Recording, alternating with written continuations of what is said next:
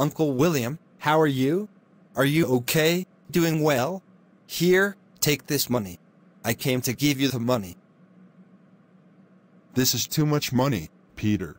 I only told you that I needed a little money to buy a motorcycle for my child. But you brought so much money. You don't need to worry. Just take this money and go buy a motorcycle for your son. Peter, I could never repay your kindness in my entire life. I had no idea how generous you could be. I only asked you for a little money, and you gave me so much. I will always be grateful to you. I'm just heading to my office now. Just take this money and buy a motorcycle for your son. Thank you very much, Peter.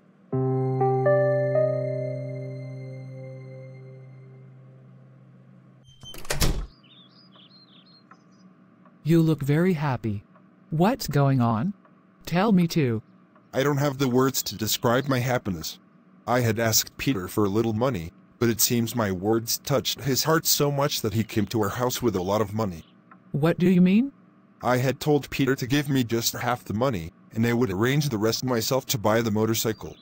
But Peter came with all the money and said I shouldn't worry and should buy the bike for our son. So, your acting worked, and you got the money from Peter as you wanted? Yes, you're right. All right, now go to work and earn as much money as you can. Yes, fine. I'm going to work now. When our son comes back from college, give him this money and tell him to buy the motorcycle he likes. I will go with him to the market in the evening to get it. All right, I will give your message to our dear son. Okay, all right. Look how happy he was when I gave him the money. Tears of joy came to his eyes. And look at my wife. She always doubts such poor and needy people and told me not to give them any money. But I didn't listen to her and gave them the money anyway. Of course, I earned the money. I can give it to whomever I want. What's her problem? Now I should not be thinking about these things while sitting in the car.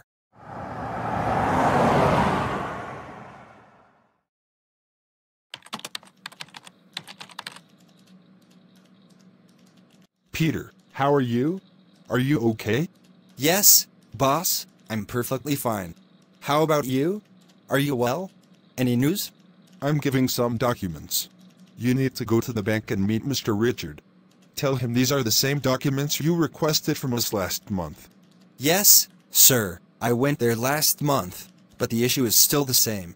These are the same documents he requested from us last month. Okay, fine. Don't waste any time here. Just go and let me know what happens. All right, sir. I will inform you about whatever happens.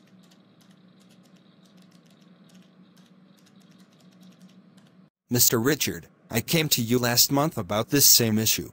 Can you please tell me what the update is? Have you made any progress on the task I informed you about?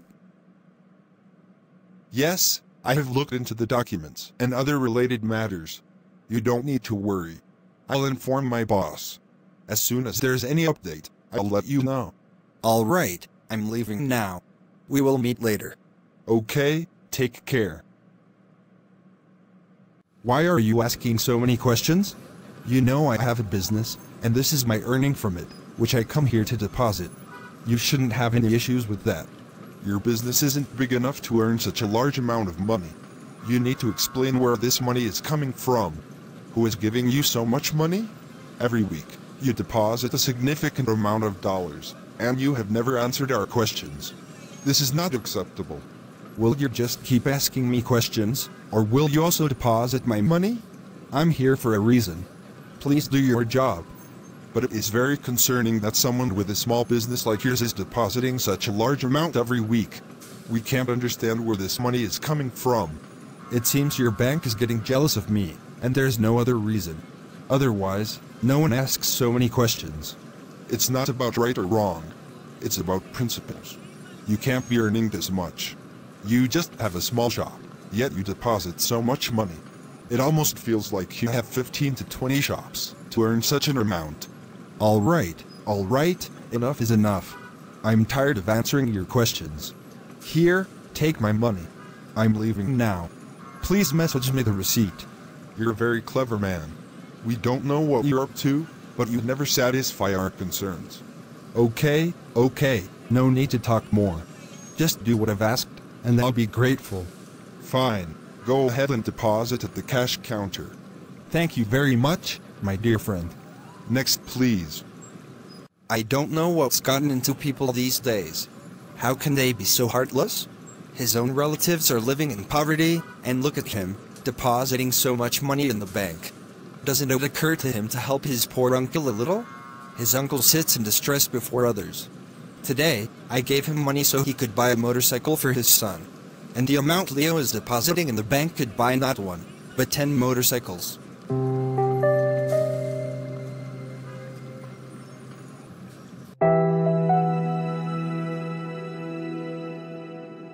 Uncle William, what's wrong?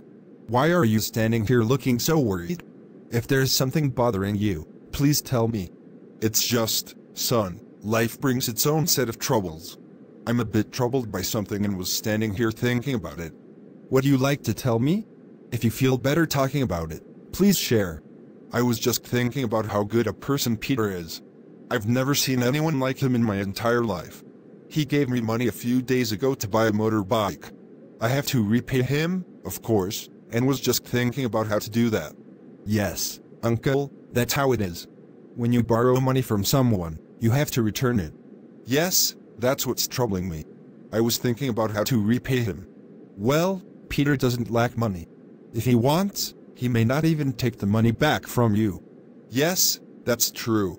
Peter has a lot of money, but of course, he lent me money, and he also gave me a deadline to return it by a certain date. I was just thinking about how I'm going to pay him back. I understand.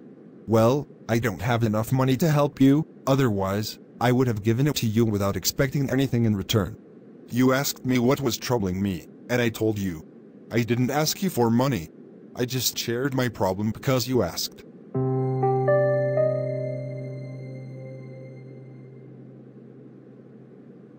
What's wrong, William? You seem very down today. It looks like either some foreigner has upset you, or you've had some other trouble. Am I right? Yes, today I tried very hard to trap Carter, but he's a clever man and didn't fall into my trap. What did you say to Carter that he didn't fall into your trap? How is it possible that he didn't fall into your hands? I just told him that Peter gave me the money for the bike. Then I said the money Peter gave me was a loan, and now I'm wondering how I'll return that money to Peter. You turned out to be a big fool. Don't you know that Peter and Carter are very good friends? If Carter tells Peter about this, your secret will be revealed, and you'll be in big trouble. Do you realize that? Even if he does tell, I don't care. I have plenty of tricks up my sleeve to save myself, and if, for example, Carter discusses it with Peter and Peter comes to ask me, I'll simply say, yes, Peter, the money I took from you was indeed a loan, and I will return that money to you. Peters will think that William is a dignified person who doesn't take money from people for free but rather as a loan. But let me tell you one thing, Peter is not that naive.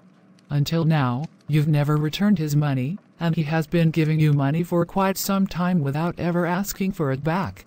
But today, it occurred to you to return it to him. Peter is not foolish either. He'll understand your intentions. All right, don't talk nonsense now and don't add to my worries either.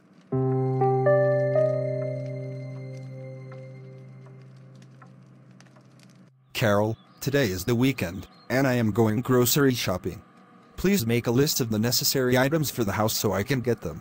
Yes, Peter, I have made the list. The essential items for the house are listed. Please go and get them. Sure, and please write down all the items. I can't go to the market repeatedly today. It's my weekend, and I need to get all the household chores done at once so that I can complete them.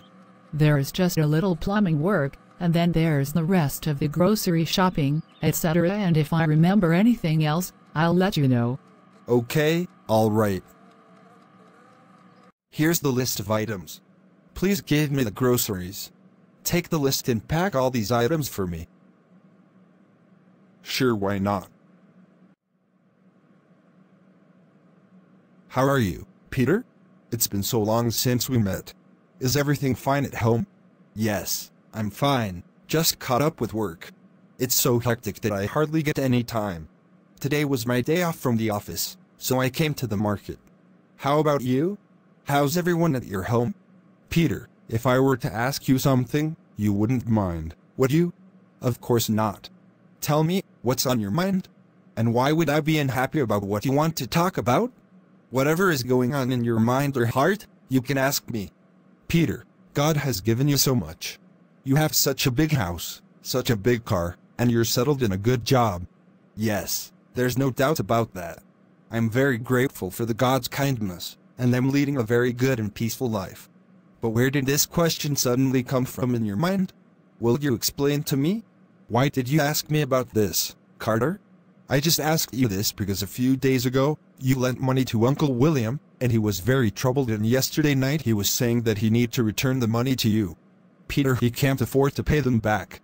He's a poor man. You should think about the poor, Peter. Did Uncle William tell you that I told him that he needs to return the money to me? Yes, I saw him yesterday standing in front of the market, and when he saw me, he looked very sad and said that he's thinking about how to return the money to you. Carter, are you 100% sure about what you're telling me? Is there any possibility of misunderstanding? Hearing that Uncle William told you that I gave him that money as a loan, and I also gave him a deadline to return it? Yes, Peter, why would I lie to you? I've already informed you about it. He was troubled about this matter yesterday, and when I went to him, he started telling me that you gave him the money for the motorcycle and also mentioned that this money must be returned to me by the specified time. All right, Carter, I don't want to discuss this further. I don't want to spoil my weekend. It's my day off today, and I want to spend it doing household chores. Peter, I feel like you're trying to hide something from me, my friend. If there's anything bothering you, just share it with me. I'm your friend. No, Carter, there's nothing I am trying to hide from you. I'm just trying to keep our conversation short because I'm short on time.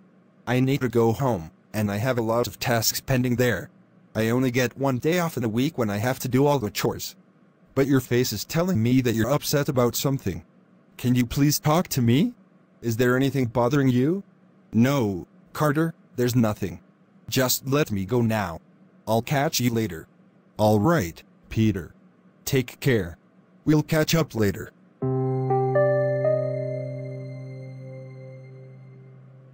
I don't understand what Carter was saying.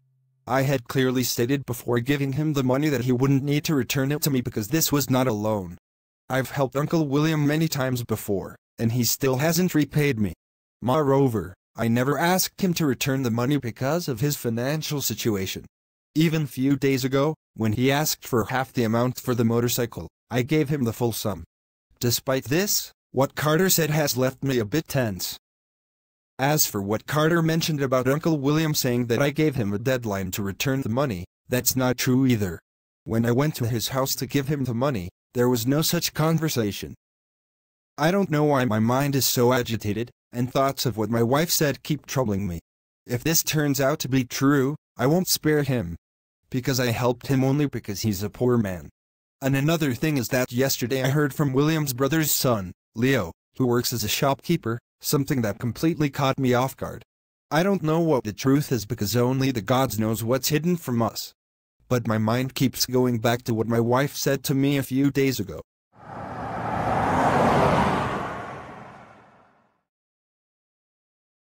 What's wrong, Peter? Since you came back from market, you've been lost in strange thoughts. If something is bothering you, you can discuss it with me. If you don't want to discuss it, I won't force you. Well, I'm just thinking about something, and if it turns out to be true, how will I control my anger? I don't understand. If there is something, you can share it with me. I went to market, and there I met Carter. He told me that William met him and said that the money Peter gave me is a loan, and I have to return that money to Peter. William hasn't returned a single penny to me till now. Suddenly, he got this idea. Maybe he was only trying to get money from my friend? It means you gave him money without telling me, and I even tried to stop you. William is a clever, cunning person whose job is to trick people, but you got angry at my words and told me that I interfere in every matter. That's why I didn't say anything to you, and maybe what you're thinking is true. Just as he took money from you, he might also be trying to get money from your friend. And another thing is that when I went to the bank yesterday, William's brother's son, Leo, was there, and the bank officials were questioning him a lot because he had brought a lot of cash with him. They were asking about his source of income. Peter, I'm telling you again, I had warned you before. I have heard from very authentic sources about William and his family that they always pretend to be poor, saying they have nothing, no money for food, no money for clothes, and they play this drama to extract money from people, both husband and wife. They keep an eye on several families and visit their homes. Tourists, who comes from abroad to our country for outing, I also listens to similar stories. He takes money from them. That's why I don't meet these people, and that's why I warned you.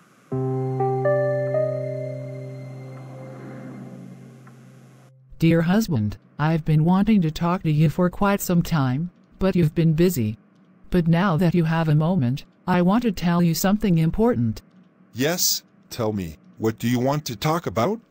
A few days ago, my friend came to me.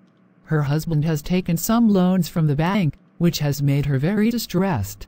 I told her I would talk to my husband because he helps a lot of needy people and do charities, so he might help you with the bank loan. Yes, you did the right thing. I'll help them with their bank loan. Call your friend and tell her to ask her husband to come to me. I'll take him to the bank, and whatever loan he has, I'll clear it for him. If you give them cash, that's fine too.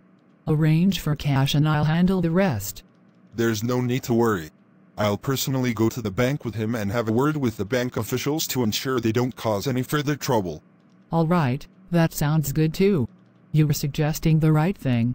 Take my friend's husband to the bank, have a chat with them, and get his loan cleared. Yes, that's fine. There's no need to worry. You call your friend, and I'll go with her husband. Yes, I understand your point, but if you provide cash, it's even better. My husband wouldn't be able to face your husband out of embarrassment. Please try to understand my perspective. If you just give us cash, we'll manage it ourselves. There is no problem with that. My husband is very understanding. And he said he'll go to the bank with your husband and clear the loan himself. You're saying the same thing again. If you're helping us, then don't make us feel embarrassed. Just give us the cash, and we'll clear the loan ourselves. If my husband goes along, what's the problem with that? I didn't tell my husband that I asked you guys for help. If he finds out, he'll be very angry, so I don't want my husband to go with yours. I want to put the money in his hands and not tell him where it came from, and he can go to the bank and clear the loan himself. Okay, that's fine. If you feel that way, I'll ask my husband to give me the cash, and I'll pass it on to you so you can free yourselves from this bank loan. I hope you would understand my point. Thank you for helping us. No problem at all. Always stay happy and prosperous. There is no need to worry anymore. Mr. Leo? Yes, officer. My name is Leo. What's the matter? Why have you come? I'm from the income tax department, and your bank has reported that you have a lot of money in your account. We don't have any evidence of where you're earning so much money from, and you haven't provided any proof to the bank. So, we've come to investigate you. Sir, you can see my shop. I earn all this money from here. Why are you suspecting me? I don't understand. Listen to me. You can fool the world, but not the income tax department. Such income isn't possible from such a small shop. You need to give us proof of where you're getting this much money from, or else we'll have to arrest you. Sir, this is my shop, and I earn all this money here. I've told you before, it's not easy to fool us. Such a huge income isn't possible from such a small shop. You'll have to give us proof. What proof do you want from me? I'm a proper taxpayer. What else do you need from me? I think you're not going to listen to us. We have many ways. You'll have to come with us. Sir, there's a misunderstanding. I'm not that kind of person. I've always earned money from my business. I'm telling you to stop lying. Come with us.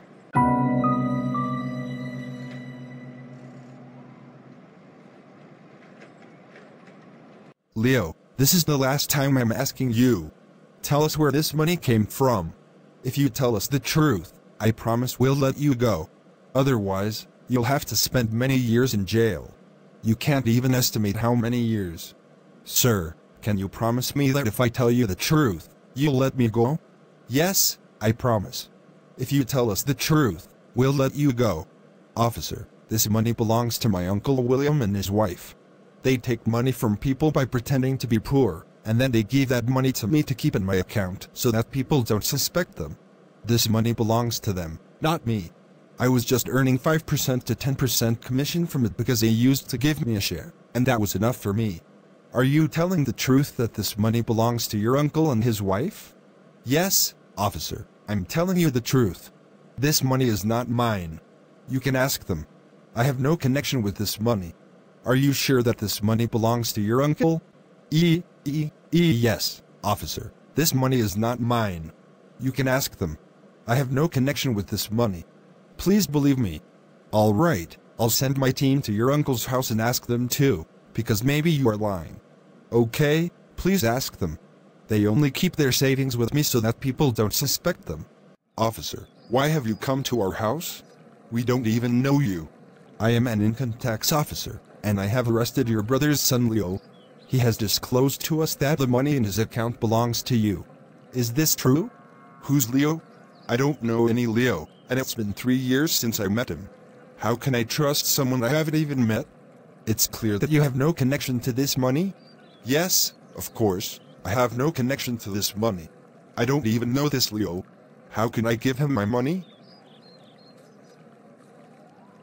Yes, officer, I have no connection with that money. Leo is my brother's son. It's been 3 years since we've had clashes with our family. Why would I give him my money? That's something to consider. Okay, all right. Can I go now? Yes, you can go. We just needed the information you provided. Thank you so much, sir. We're ruined. All our money is gone. Why? What are you saying? Are you in your senses? Leo has been arrested by the income tax authorities, and he confessed to them that all the money he has belongs to us. Oh no. What are you saying? What did you tell the officer? I just told them that the money isn't ours. Your mind is messed up. You know how many years of hard work it took us, and you ruined it all within a minute. Don't talk nonsense. If I were to say in front of him that this money is ours, he would arrest me and ask where all this money came from. Then what would I say? And those people whom we fooled and took money from, would they spare us? They would come to our house and catch us. Everything has been ruined for us. Yes, all our hard work of our lifetime has been wasted in just a minute. I'm very scared. If Leo mentions our name again, the income tax officials will come to our house. Yes, I'm afraid of that too. They might come to our house again, and when they ask people in our neighborhood about us, and they tell them that we've given them money, then the consequences will be terrible. We might even go to jail. Your words are giving me a lot of tension. Please be quiet for a while. I don't understand what to do. Suddenly, all our hard work of a lifetime is about to end in a minute. Yes, you're right. If people find out about this, they won't trust us anymore. That's why I told the officer that we have no connection with the money. Yes, you did the right thing. This was our only chance to escape. There was no time left for the truth to come out in front of the people. Leo kept telling the officer that he has no connection to this money. The officer didn't agree with him. Dear viewers, how their entire life's earned money, which they accumulated by deceiving people, is slipping away from their hands. And if they accept this money, they will have to go to jail. You all must understand that God sees everything. Humans may deceive each other and indulge in whatever tricks they want, but nothing is hidden from God, and this truth will spread far and wide. This fact started appearing in Peter's notice as well, that Leo is saying that he has no connection to this money, but rather, it belongs to his Uncle William. And after that, William and his wife became completely empty-handed, with not a single penny left.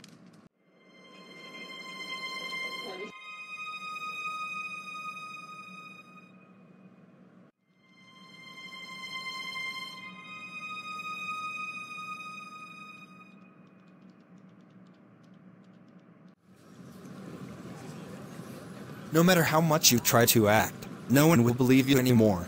Even if you ever need it, people will still think you're lying and won't give you a single penny for your help. You've made us all look like fools, William. My wife even stopped me, but despite that, I continued to help you. However, you had a mask on your face the whole time. Now it's all out in the open, and your truth has been revealed. Peter, I've made a huge mistake. Greed blinded me, and I deceived many people. Now, no one is willing to help me, and no one believes in what I say anymore. Everyone thinks I'm just acting like before.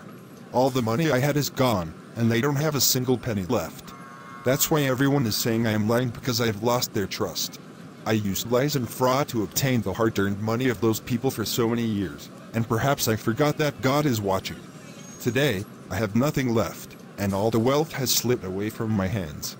If there's any truth left, no one will believe me now, and everyone will think I'm still lying.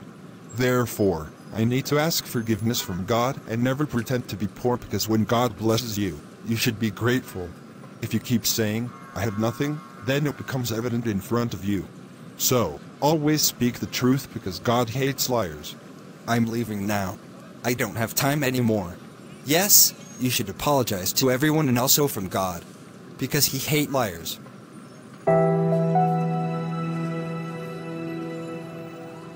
I hope you like my work. Thanks for watching Najja Cartoons. May God bless you all, amen. See you tomorrow with a new topic. Take care everyone. Feel free to contact at najjaanimations@gmail.com.